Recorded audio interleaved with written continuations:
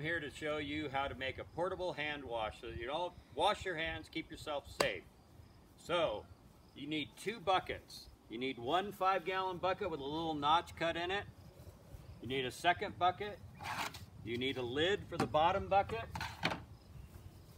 You need about 80 inches of 5/16 line, just clear line. You can buy it at the hardware store. You need a little piece of plastic. It's an old cutting board that was cut about 5 by 8. You need 4 zip ties.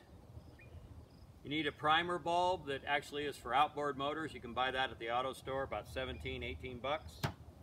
You need a piece of 5/16 copper tubing that you bend.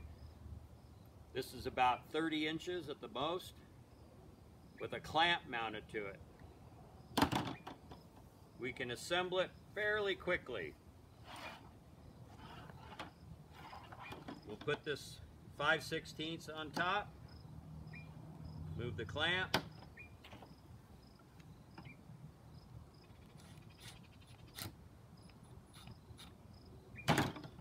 this primer bulb has an arrow on it. Make sure it goes to where your copper tubing is so that you're pumping the water the right direction. Okay, you take your primer bulb, the arrow goes towards the copper. Insert this on here. Put the clamp on it. Tighten the clamp.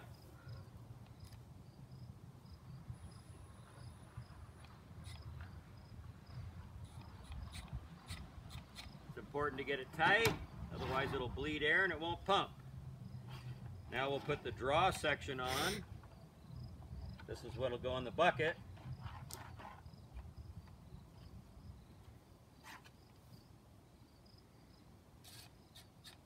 That's tight. Now you'll notice on the bottom of this tube there's a couple big nuts. That's weight to keep the bottom of this hose in the bucket. Now we're going to mount this. Take a couple zip ties. 3/16 holes in the flat disc.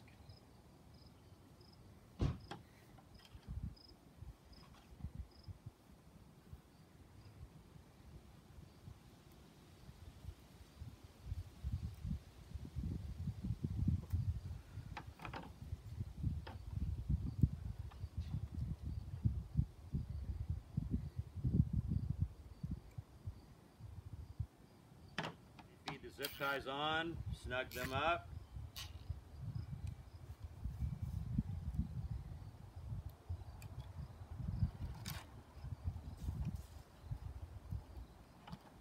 Okay, now you've got the primer bulb attached. You've tightened the zip ties. You've trimmed them with a pair of dikes. Now you can drop this in the water in the bottom bucket, like this. Put that on the ground. Put the lid on.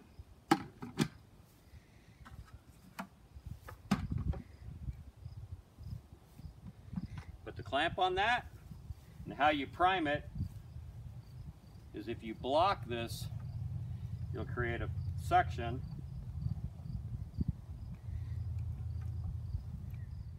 Now that you've primed this a few times, you've got running water, a little soap, rub it on your hands. And now you can wash your hands. Just like that. For about 25 bucks. That's it. Be safe.